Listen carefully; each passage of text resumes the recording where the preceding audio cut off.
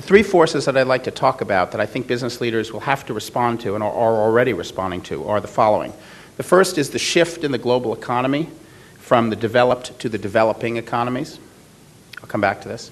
The second is changes in how society and now business use technology and how we communicate with one another, particularly the effect of social networks and social media. And third is the longer-term implications of the financial crisis and what it means for the relationship between businesses and society. So let me talk about each of these briefly in turn. The first is the shift in global economic growth. And let me just start with a very quick update on our U.S. economic forecast. We are forecasting modest growth in 2011 and 2012, somewhere between 2.7%, 2.8%, just below 3%. That probably puts us in the conservative half of the forecasting community. We think that growth will be about the same rate, but slightly below 3% for both 2011 and 2012. Our concerns are principally around consumer spending. The Consumer Confidence Index, as I mentioned, was down pretty significantly a week ago after having risen from the depths that we haven't seen in many decades. Consumers' expectations in the Consumer Confidence Index were actually up for their what we call the current situation, meaning how are you doing now? But their fears about the future in terms of inflation, in terms of price increases, and in terms of job availability were quite negative, and that's what drove the Consumer Confidence Index down. And we're concerned that consumer spending is going to continue to be weak. We expect, as a result, in part, we expect unemployment to stay above 8% for this year and next year. Maybe it'll get down to 8% by the end of next year. That obviously has some important political implications. I think when President Obama took office, I think unemployment was 7.8%. We think it's unlikely to drop below that by the end of next year.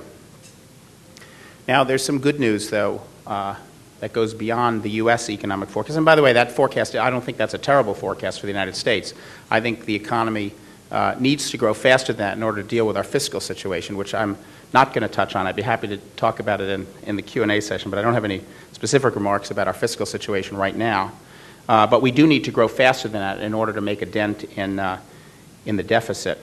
But it's not, compared to what we've been through in the last couple of years, that's not a terrible economic outcome for the United States.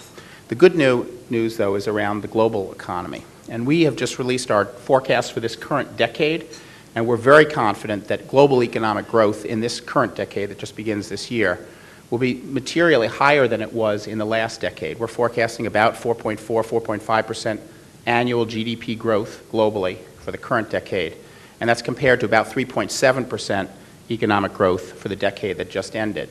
Now, I'm not an economics expert, but I think it's fair to say, and the economists, I know we have some economists in the room can confirm this, that 0.8 percentage points on global annual GDP growth is a huge gap. That's a significant increase. That's not a minor change. So we're pretty confident that global economic growth is going to be accelerating around the world rather than slowing down. Why is that? That's not because of the math of ending this past decade with a downturn. That obviously does reduce the growth rate for the past decade. But the primary reason why economic growth is accelerating is the change in the mix of the global economy. On a purchasing power, on a PPP adjusted basis, the developing economies accounted for 40% of the world's economy in the year 2000. They now account for 50%. This year is the year in which it flips over. And by 2020, they'll account for 60%. Now, again, that's adjusted for PPP, so the actual raw numbers are different. But that's a good way to look at it in terms of relative macroeconomic strength.